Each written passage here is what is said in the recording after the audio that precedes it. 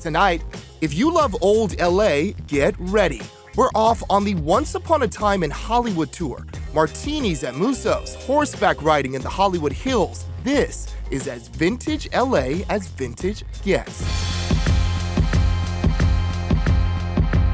Welcome to the SoCal Scene. I'm Melvin Robert. All right, everybody, it's time to take a trip back to LA in the 1960s. Car radios were tuned to KHJ, Batman and Robin were the stars of primetime, and food was served up at Musso and Frank's Grill. Well, some things never change. Quentin Tarantino's film Once Upon a Time in Hollywood recreated much of that era using actual locations around SoCal. So get ready to tour some of the film's primetime locations. And who else but the SoCal Scene's Alison Martino is our guide.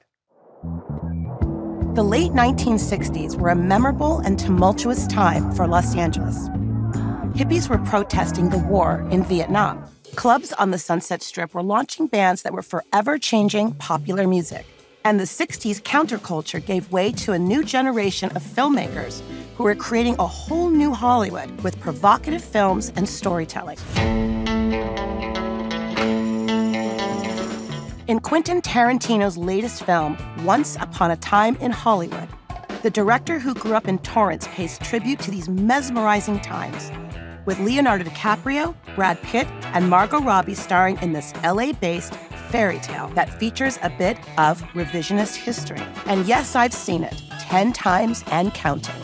Last year, Tarantino turned back the clock on Hollywood Boulevard, making it appear to be 1969 once again.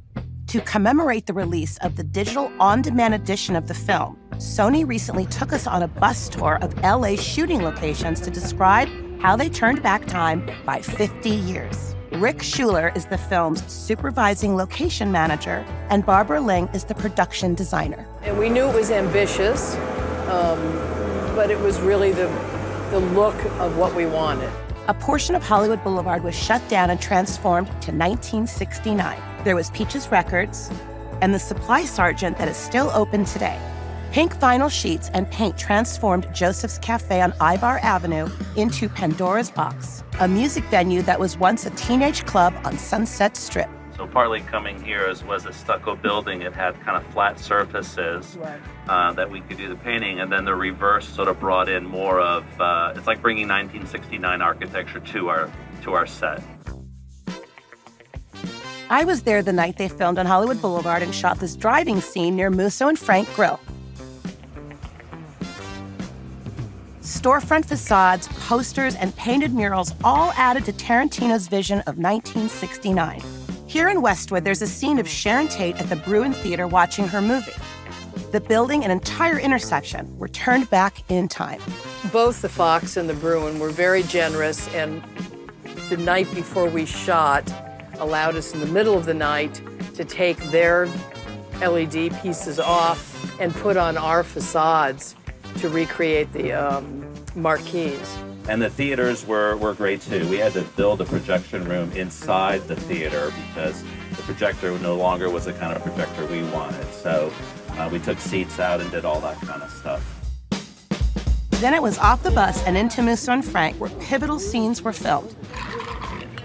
Ariane Phillips is the costume designer. Quentin and I talked a lot, and he has a reputation of being very detail-oriented, and I am as well. And I think we kind of had that in common.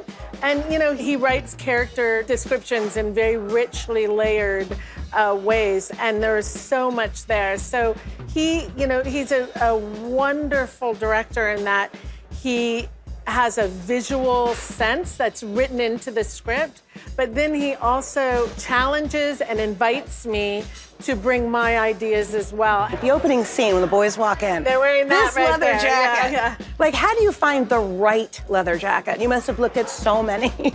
Well, we made a lot. And it's so California, so Los Angeles, 1969. Well, coming from you, that's a huge compliment, so thank you very much.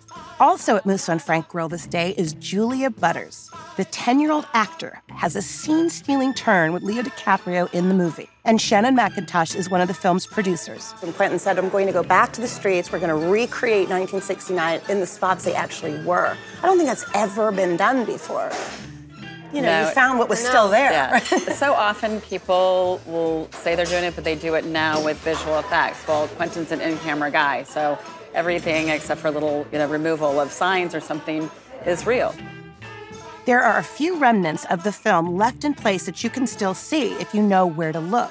On Hollywood Boulevard, there's the ad for the ABC TV series The Invaders near the Vine Theater, the painted front of the fabled Aquarius Theater located at 6230 Sunset Boulevard, and the Elaine Haylock murals of Charlie Chaplin, Mae West, and W.C. Fields are next to the Moose on Frank parking lot, painted especially for the film.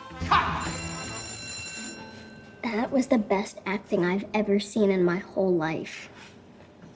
In Leo's case, I find him to be most vulnerable in your scenes. What is that like when you saw that scene on film, that it was completed? It was so cool to watch it all unfold as the story would go and as it would play. I would learn more about the role and about the movie and about back then. Right. And back then. Yes. So Quentin's love letter to Los Angeles, 1969. Right? The Once Upon a Time in Hollywood road trip concluded at Sunset Ranch, where stunt coordinator Zoe Bell shows off how some of the film's stunts were choreographed. When you see the film, look for all the locations that were painstakingly transported back to 1969. It's more than just a celebration of our city's past. It's Quentin Tarantino's love letter to Los Angeles. Don't you forget it. Alison Martino for us, thank you so much. Once Upon a Time in Hollywood is available now to stream on demand. It's on Blu-ray and DVD starting December 10th. The SoCal Scene will be right back.